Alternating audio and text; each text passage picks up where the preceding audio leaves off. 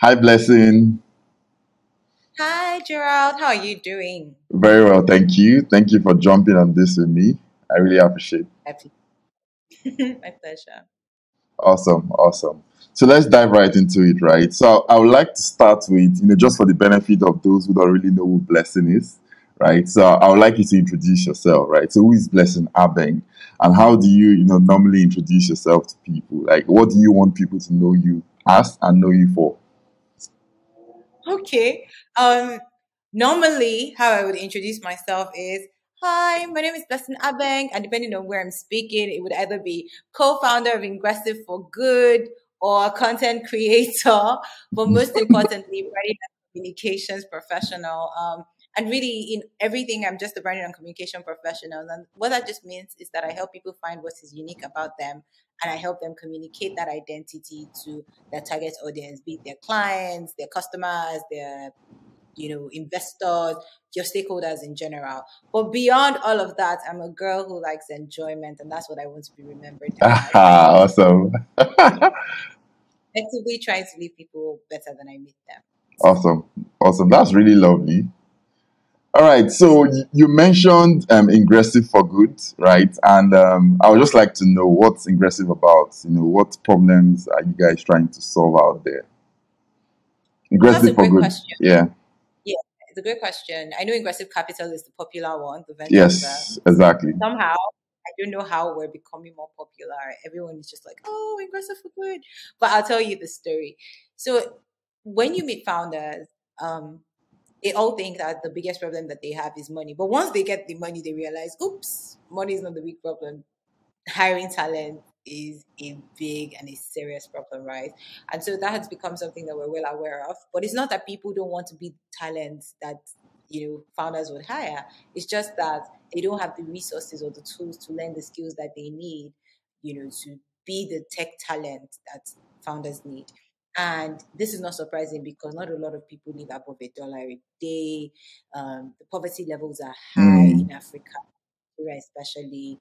And so we knew these things, and then we also checked some data, right? We realized someone who goes into, if two people graduate now and one person decides to go into tech and the other person goes into banking, chances that the person who is working in tech will be earning 2 times to 5 times more than the person who is in the banking, um same yeah. entry level levels, right? And then we also realized that if you give someone tech training 3 months, 6 months, they can learn the basics that they need and then just have to spend a lifetime practicing and perfecting, maybe through internships, working on projects and stuff, perfecting what they've learned to build their skills. And so we decided, how can we add all of these things together and offer something to people in a way that they would be able to leverage those opportunities for free? The biggest problem people have is access. The difference between person A and person B is access. And so, what if we could just democratize that access? That's really what Invested for Good is doing. So, we're increasing the earning power of African youth by empowering them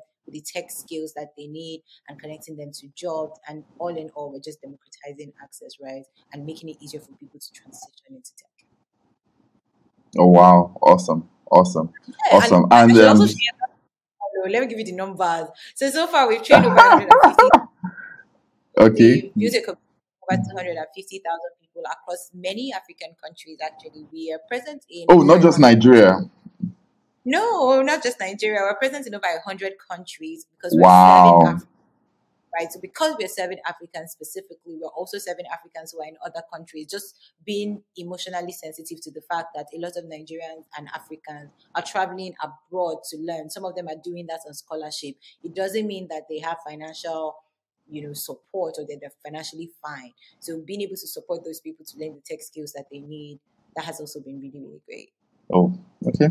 That's really great to hear. Keep up the good work. Awesome. Awesome. So I know you've done a couple of things prior to Ingressive for Good, right? You were co-founder at Disha, and a couple other things, right? So I'm just curious, right? Can you, like give us some, let's just go back a bit and get some Done a lot of things. backstory. Yeah. Done a lot of things. So I've worked at an agency, and I've also worked with like global, international brands, national brands. I've worked across industries, banking sectors, like still doing branding and communications, but I've done it for banks, for brands in Nigeria and outside of Nigeria. Done Dark and Lovely Africa. I've done for I think health brands as well. There's a period we worked on GSK. There's a period I worked with Dark and Lovely Africa. We just like Wow. across different managed MTN Project Fame. That comes from MTN Project Fame at some point. There's just like different activities that we've done over time.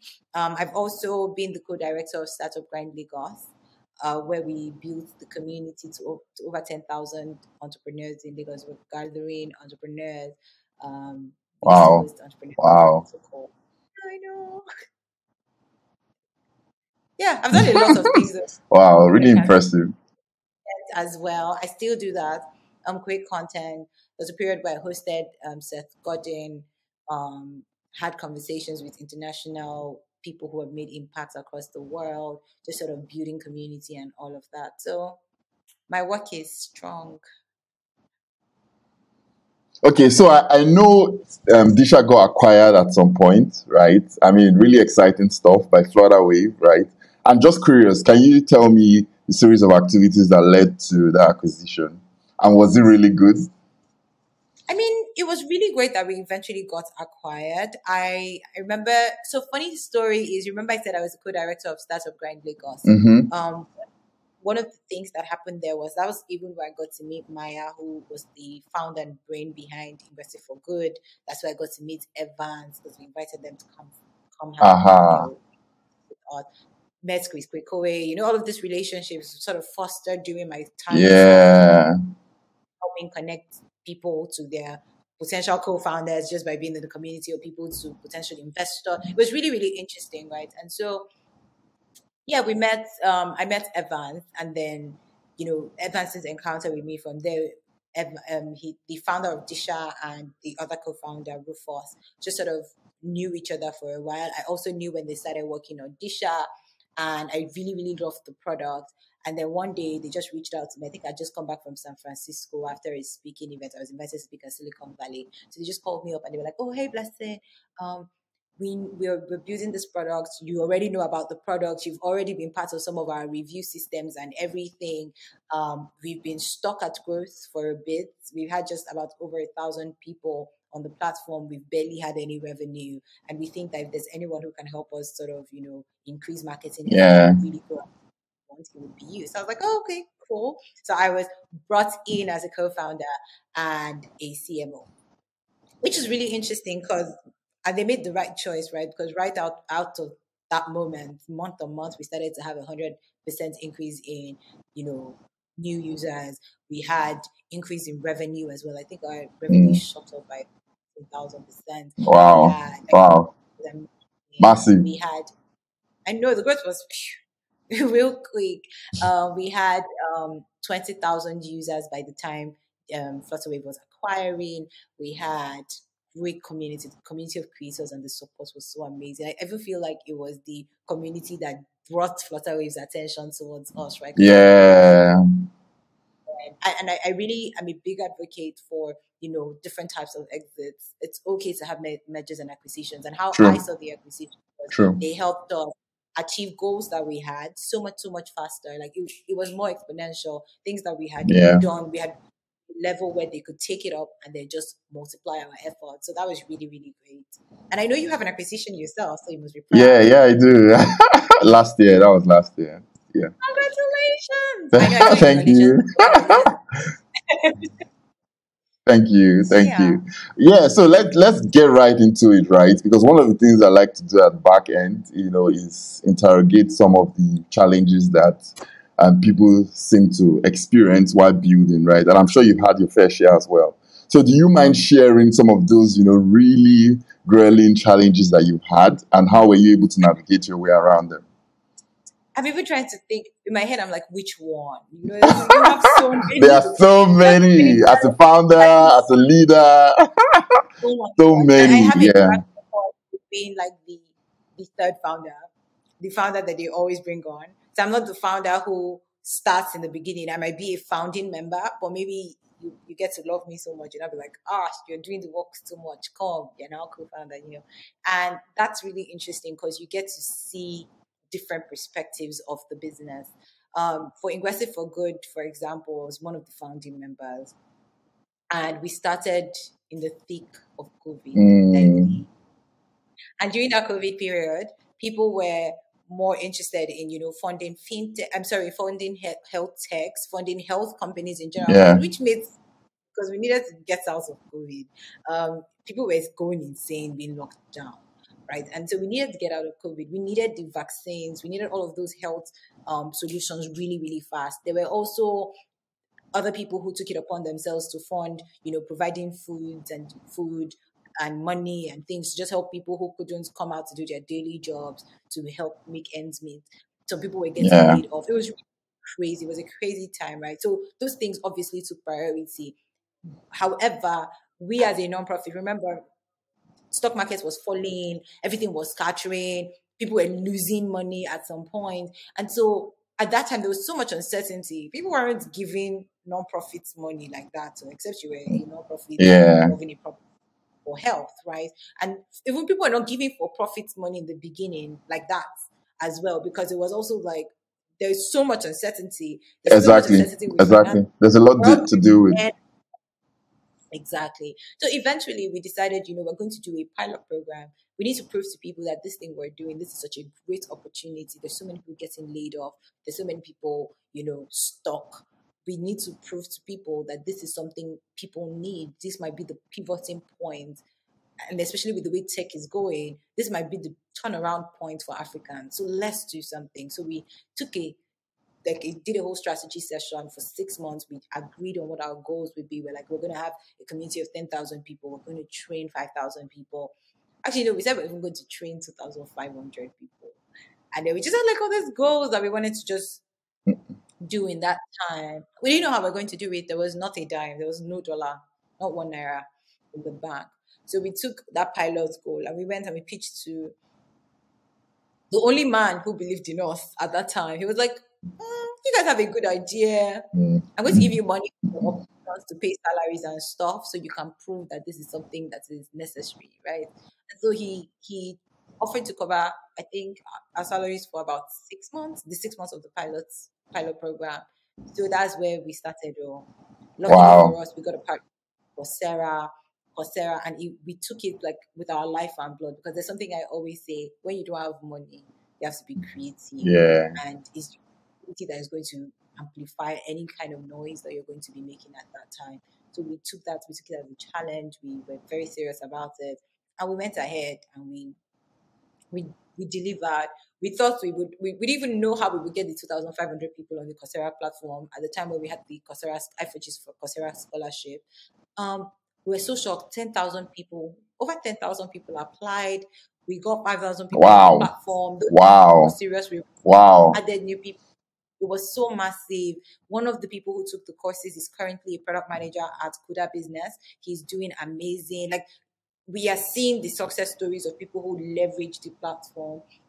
And it was such a turning point for the nonprofit as well, because now people started chasing us to give us money. We even got a donation from Alphabet, that's Google's company.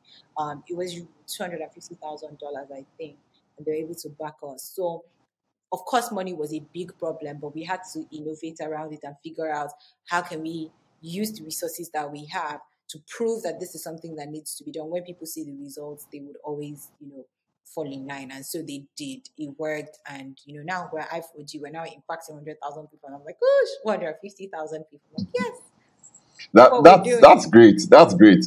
So I'm going to mention something that's going to take you by surprise, right? And still speaking about challenges, right? So I remember you once tweeted that you're going to try working with a friend one last time, right? You didn't see that coming. Oh my You didn't see that coming. I bet exactly. Yeah. So I just wanted to, my questions would be around finding the right team, the right founders or co-founding team to work with. How have you been able to navigate around? Because people have terrible experiences, and Okay, yeah. tweeted that, right? It was even more from a vendor perspective. Aha. um Okay. I've got I've got a lot of questions about it, to be honest. So I need to pay more attention to what I say. Probably. Yeah. But yeah, so it was more in, I think it related more towards, vendor relationships. What's really interesting is at my wedding, one of the most interesting things that happened for my wedding was I was very, very deliberate. Everyone spoke about, my minimalist wedding that has, sold a ton of copies and has been profiled in a couple of Wow. places. One of the interesting things about that was almost every single vendor, almost every single person who did anything for that wedding were all my friends. Every Oh. single it was beautiful. Everything was beautiful, it was perfect.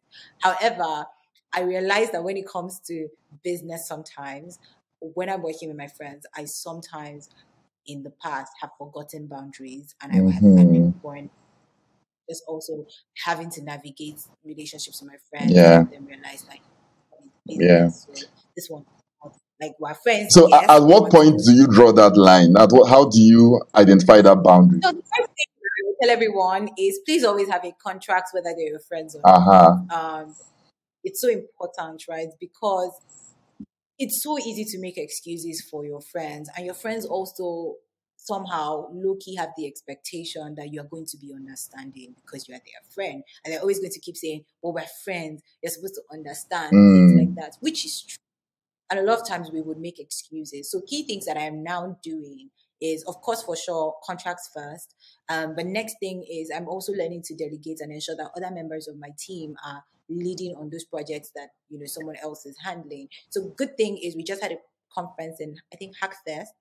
Hackfest was November 2022. Yes, Hackfest, and it was a great thing because like This not year. everyone was my yeah, this year, some vendors were like some of the people, for example, the photographer now, one of the photographers said, so they were my friends, like the company was from my friend, and we agreed on a price very professionally. We delivered, everything was done very professionally. Everybody knew exactly what they were supposed to do.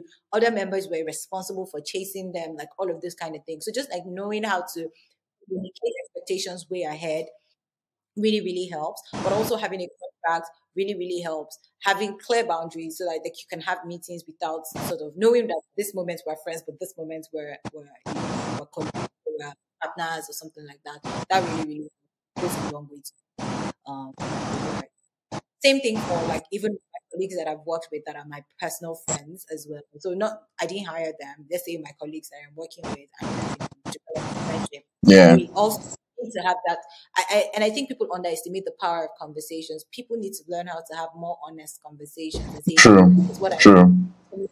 True. Especially if you know that the work that you're doing is going to affect other people, or you have a deliverable that is going to impact someone else. So people need you to do stuff. So just like be responsible, communicate, over communicate if you have to, and be clear in your communication and don't assume the worst of Yeah. people. I guess those are the key things for So now. it's safe to say you're a very successful person, right? At least in the few things that you've done over the course of your life. That's what people have been saying, and I'm like, oh, So my question is for a minute, and how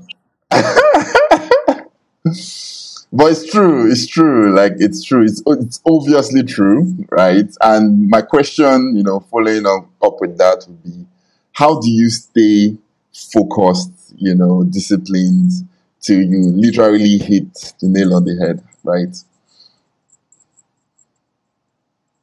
well, I'm a very goal oriented person and I'm also process oriented, which is a very good mix. And I'm grateful that I have that. It can be draining, and the result has often been burnout, which I now had to fix in 2022. I asked myself, if I heard from anyone that I was going to die in 3 months' time or in 1 month's time, what are key things about my life that I would change? And so now that mindset has been really helpful because every time I think about it, I'm like, okay, so if I was going to change this thing, if I knew I would die in 1 month, why am I not changing it Mm, already? mm, So key things like that really help me. I if I and I say something as well that guides me. If I complain about something too much, I take a moment to pause and ask myself, can I change it? If I can, then I change it. If I can't, then I remove myself from the environment. If it's not an environment that I can remove myself from, then I, question my intentions and question, why am I still here? What are the things that I can live with? How can I focus on the things that I have control over? Key things like that have been able to help me because a lot of things start yeah. with your mindset, right? The other aspect of it is just knowing that I redefine failure for myself. I'm such an experimenter. God, I love to experiment.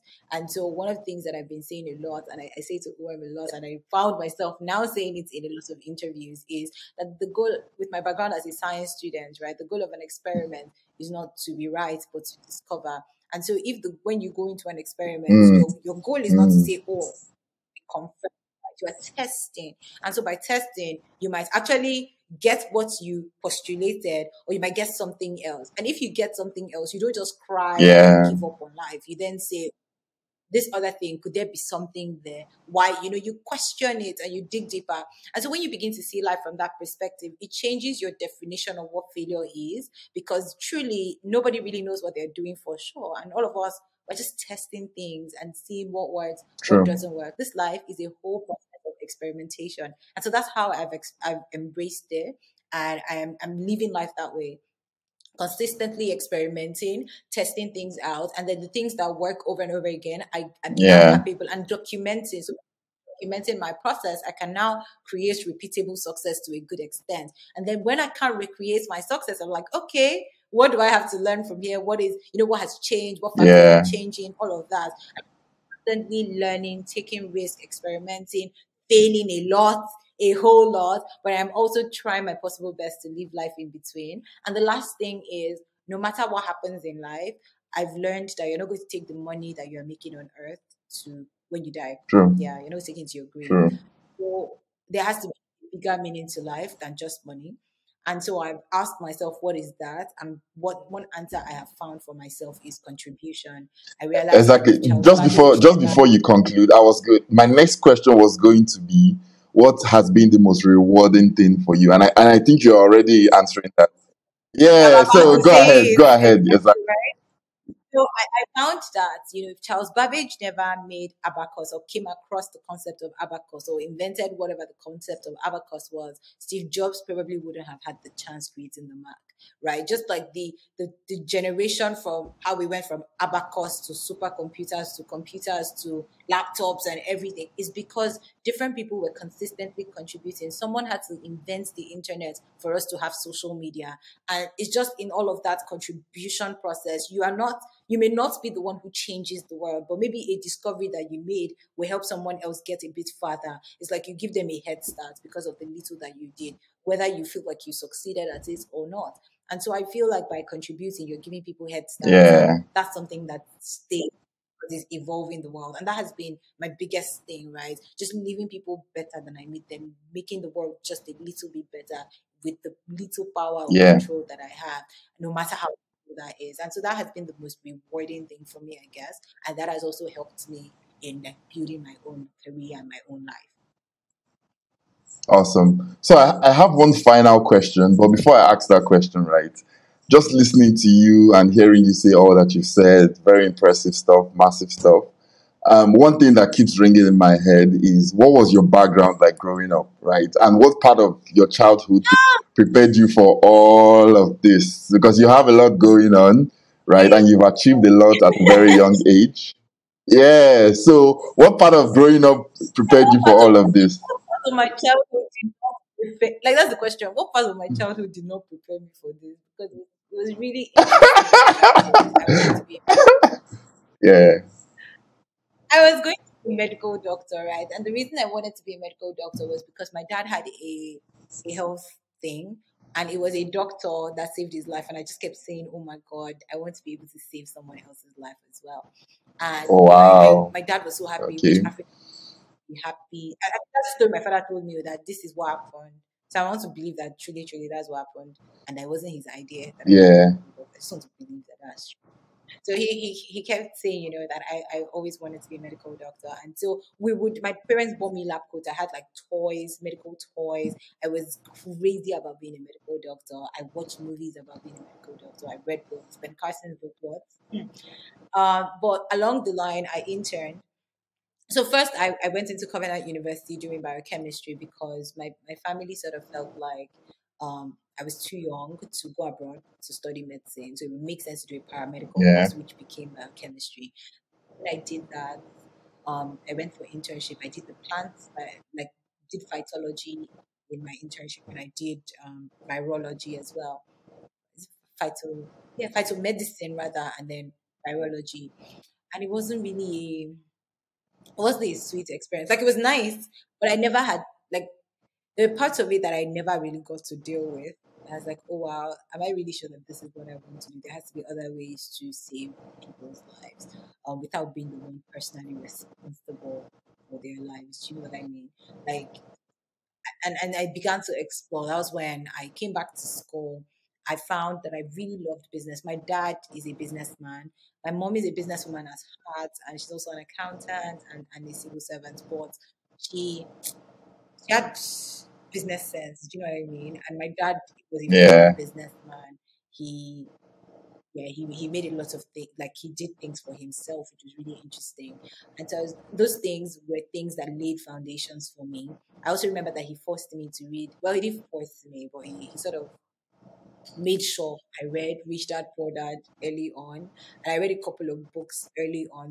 And I also used to read books that my mates were not reading at that time. So my brain really developed really quickly, and the kind of things that I watched, the things that I was surrounded by, questions that I asked, the fact that I was even allowed to ask questions sometimes, or most times I was allowed to participate in arguments. That was also really helpful for my Yeah. development as well. And so I ended up loving business somehow. And then I came back to school one day. There was a project in the club that I joined where we were supposed to write a proposal and a business plan. I wrote it. I loved the process. I was really particularly, everybody loved my marketing plan. And then a friend said to me, people started paying me to write business plans, by the way. And I was self-taught. So people started paying Wow. me to write business plans. Wow. And then somebody Wow. told me to love your business because of the Wow. marketing side of things. And I'm like, okay, so cool. And then a friend then tells me, Blessing, you should totally check out Orange Academy. They do something called branding there. You might like it. It's a good mix of business and marketing. Maybe check Uh-huh. it out. I did.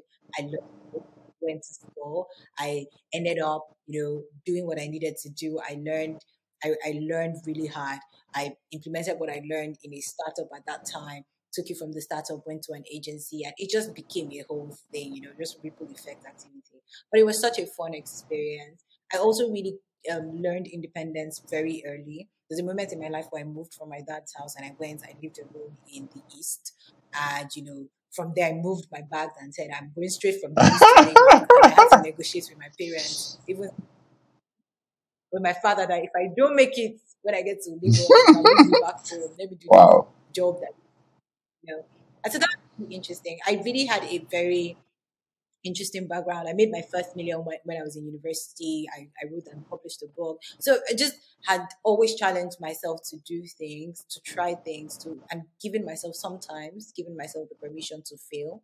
Doesn't mean I don't cry. I cry sometimes when I don't succeed. That's key. But then, Yeah. as I said, I've redefined this and failure is. So it's Awesome. good. Awesome. Awesome. So, final question for you. Looking at our ecosystem today, Nigeria, Africa, there are a lot of emerging founders, right? And what would you say you would rather have these emerging founders do differently, right? So, what is your own model today? Model for building a successful startup, right? Exactly. Yeah. Oh wow. I would not say this is a model because, as I said, everything everybody's doing is an experiment. So this is not a model. But if I were to build another startup again, key things that I would pay attention to is I would hire competent people who are passionate and crazy about the mission and the Mm, vision. That is always a game changer. It works. It works. Like, don't hire people just out of emotions or hire people out of, just pure logic. mm, Just have a good mm. mix of the two. People who are crazy about it, who are competent enough to go through and do what they need to do to get it done. Um, I would Yeah. also I would also really ask a lot of questions and develop great relationships, because no matter what you do, life is a relationship pool. Like, it's just a pool of relationship. Every prayer that you're praying, you're just one person away from getting it as a like a prayer answered, right? So you just need to know the right person.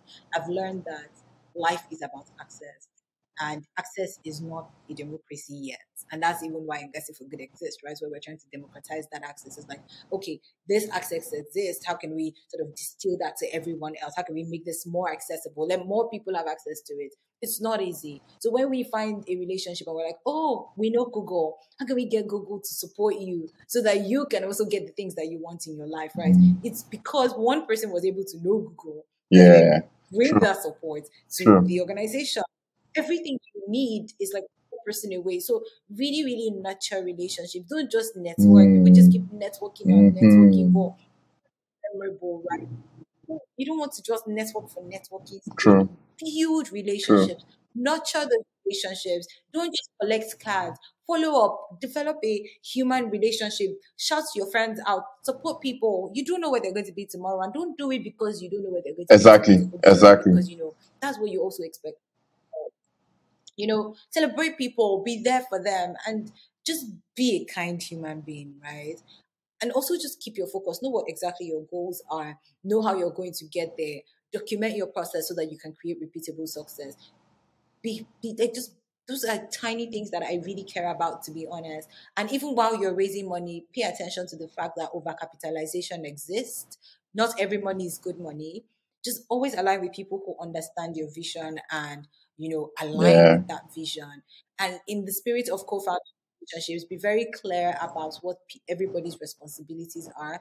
Relationships that have succeeded always have that going for them. Everybody knows their responsibilities, but everybody's also focused on the goal that is bigger than just you, right? At that point, when you can focus on the goal that is bigger than just you, ego goes out the window. All those extra things go out the window. They become non-issues because we're focused on the customers that we're serving and helping them do this and helping True. them do that. So we put our pride aside and figure out how can we make this work. It's always about the work. It's always about the mission.